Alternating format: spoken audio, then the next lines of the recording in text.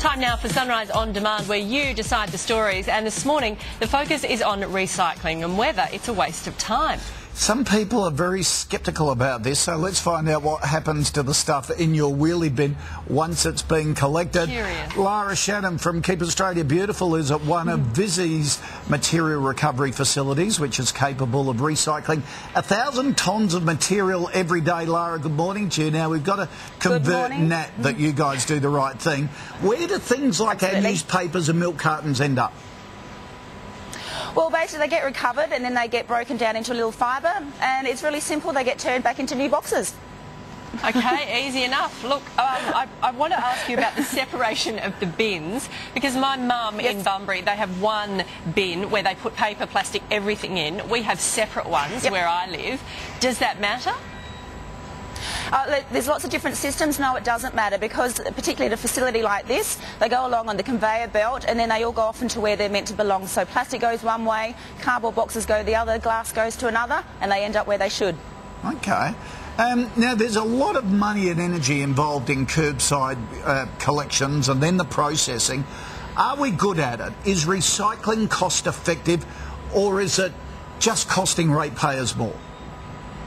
No, recycling is very cost effective. Now, I don't know about you, but I don't want my garbage sitting in my backyard, so we have to get rid of both your waste and your recyclables. So the cost is really about sending that truck around. So whether it's picking up your garbage or whether it's picking up your recyclables, there is a cost involved. But of course with recyclables, that material has a positive cost to it, in that Vizzy, for example, will pay for a lot of these materials, and then of course they get recovered and turned into new materials. So actually it is far more cost effective than sending it to landfill, particularly with landfill levies increasing dramatically over the next few years. Okay, look, we have been recycling for quite a few years now. Have we got it right? What are we doing wrong?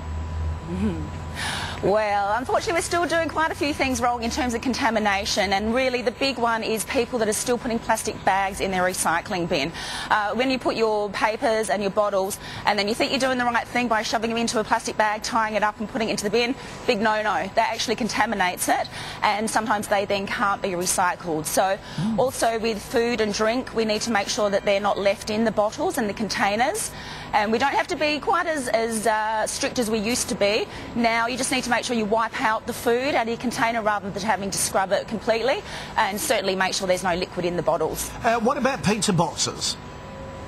Absolutely, recycle those pizza boxes. Just make sure there's not too much food. The big issue is contamination, so it's using a bit of common sense. If there's a little bit of food in there, it can make it through, it's okay. But if obviously you've got a slice of pizza in there still, then make sure you put that in the bin, or even better, your compost bin.